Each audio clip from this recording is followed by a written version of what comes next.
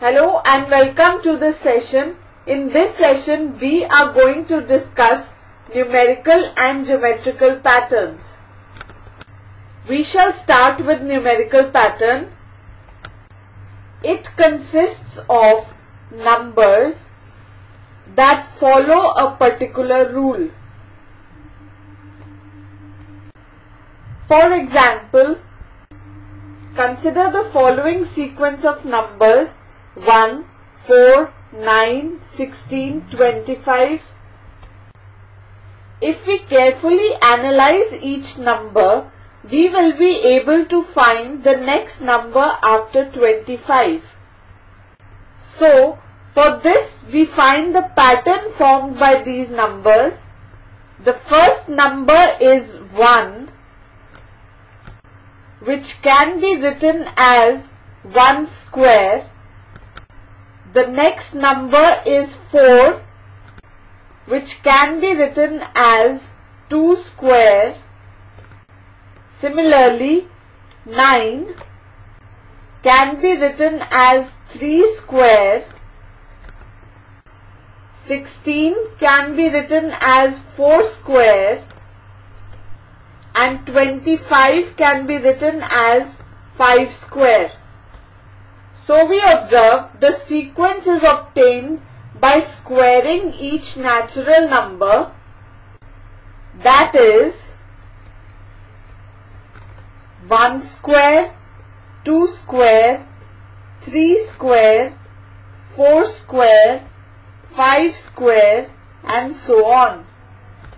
That gives the sequence 1, 4, 9, 16, 25 and so on. So, the next number in the sequence will be 36, which is obtained by squaring 6.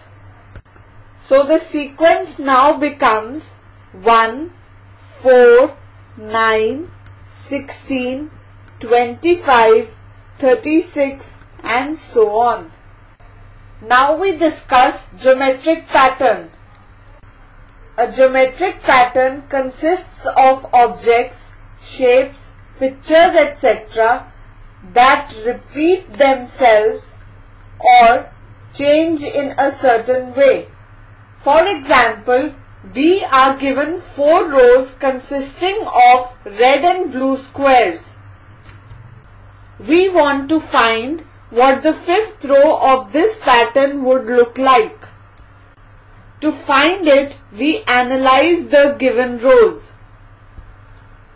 We see that the first row has 2 red squares. The second row has 3 blue squares. The third row has 4 red squares. And the fourth row has 5 blue squares. So we observe that in each successive row, the number of squares are increased by 1. That is, the number of squares are in the sequence 2, 3, 4, 5 and so on. Also we observe that the color of squares in each row is also forming a particular pattern. In the first row we have red squares, in the second row we have blue squares, again in the third row we have red squares and then again we have blue squares. The pattern formed by colors is red, blue, and so on. So from these 2 observations, we can find the number of squares and the color used in the 5th row. So the 5th row will have 6 squares of red color. Let us consider one more example. Look at the following pattern and draw the next figure.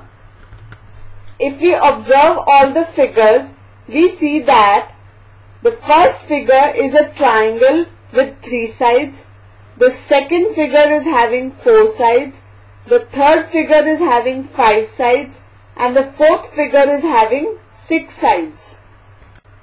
Thus, the next figure will have 7 sides. So we will draw a figure having 7 sides. Thus, in this way we can identify the numerical and geometrical patterns. This completes our session. Hope you enjoyed the session.